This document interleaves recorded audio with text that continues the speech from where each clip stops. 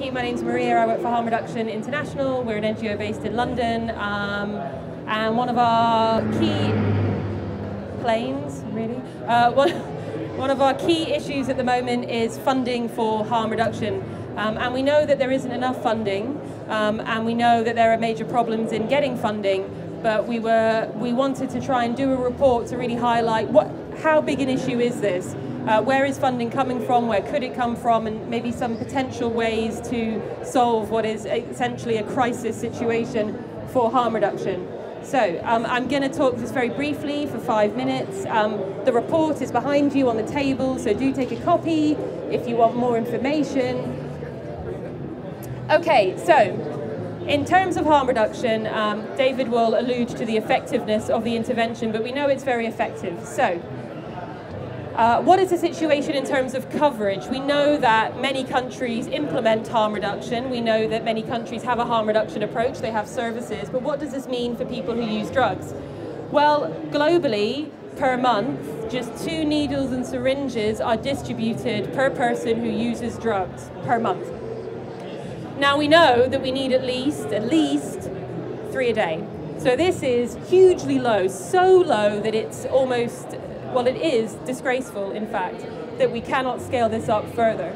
In terms of opioid substitution therapy, in the same year that we did this study, we discovered that just 8% of people who inject drugs have any access to opioid substitution therapy. This is a hugely low number given the effectiveness of OST. We know it works, we know it has huge benefits to people who use drugs and communities, yet 90-something% of people have no access.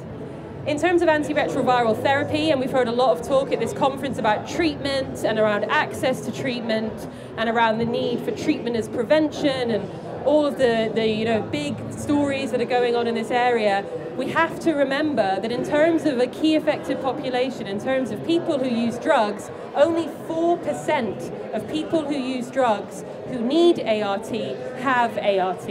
So really, when we have all these discussions about treatment and the treatment revolution, let's not forget that we haven't even touched, we haven't even scraped the surface of what we need to do in terms of access for drug users. And a key problem for all of this is money. How much money do we need to get harm reduction scaled up to where it has to be? Well, the Strategic Investment Framework was launched 3 years ago in a big flurry with a fanfare, and it said this is what we need to do. We invest strategically, we invest smart, we invest in interventions we know work, and we'll end the epidemic, we'll end AIDS. And how we're going to do this is we're going to invest in interventions that we know work. We're going to focus on key affected populations, and it even costed it all out for us just to make it easy. It said, look, this is what you need to invest. So it said $2.3 billion per year will be needed. You invest that, you invest it for long enough, we'll scale up enough, and we'll end the epidemic for people who use drugs. So we said, okay, well, how much is being invested? And we looked into it, and this is a very conservative figure, it's probably less. But in 2010, and this is the only time anyone attempted to do this, and it's still the only number we have, we found $160 million has been invested by donors. That's 7% of what is needed. So we're really, really far behind. So the Strategic Investment Framework was launched. It was very exciting. We're 3 years on. Nothing has changed. This is still the situation that it was before. And it could get worse. It hasn't as yet, but it has every potential to do so. Tanya's going to speak to this for you as well. The middle-income country issue. 75% of people who inject drugs live in middle-income countries, and over 40% of new HIV infections related to unsafe injecting are in many middle-income countries. So we have a serious problem. This is where the burden of need is, but donor priorities are shifting. Now, at the moment, in terms of harm reduction funding, 90% of the funding comes from international donors. It comes from the Global Fund, it comes from the UK DFID project, it comes from Australia. Governments investing aid money, which ends up funding harm reduction. Only 10% of what is currently invested comes from national governments. And most of those governments are not middle-income countries. They're high-income countries like the UK, France, Western Europe, etc. So really, these middle-income countries are totally overly reliant on these international donors, but those priorities are now changing. International donors are saying we should focus on the poorest countries. We need to focus on countries where the burden of need for aid really lies. And that kind of makes some sense to an extent, except when you think about harm reduction, because when you put a harm reduction lens on this problem, you see these programs will now close. Let me give you an example. So for example, Thailand. Thailand is a country that has been hailed as a country that is now fully funding pretty much HIV responses itself. It's nationally scaling up.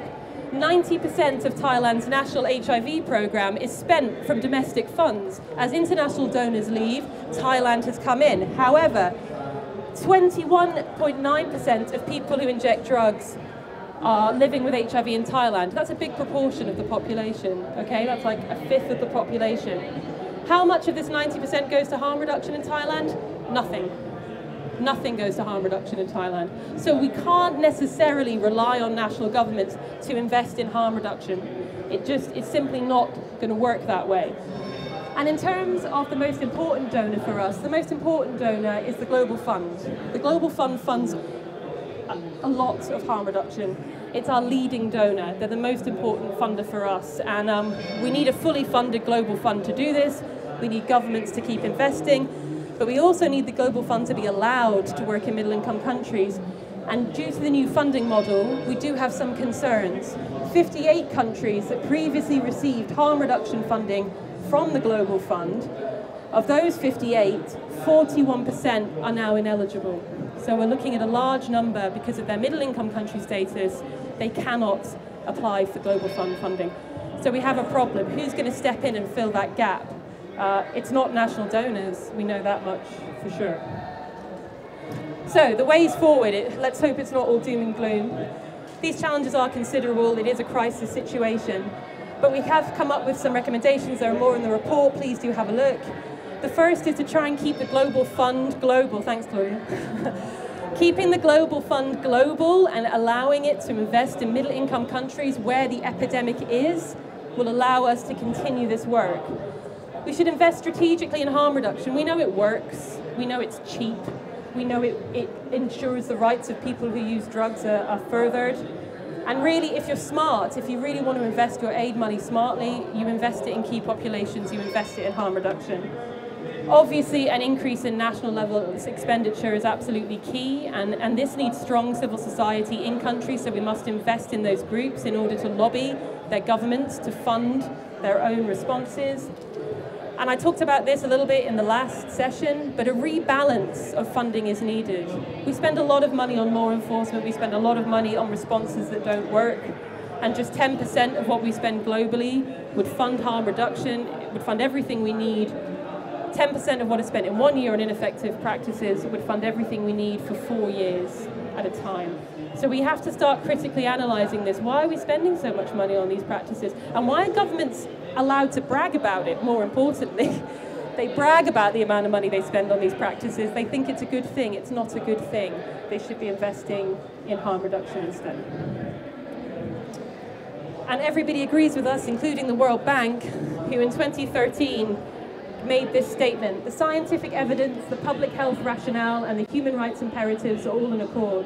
We can and we must do better for people who inject drugs. The available tools are evidence-based, rights-affirming, and cost-effective. What is required now is political will and a global consensus that this critical component of global HIV can no longer be ignored and should no longer be under-resourced.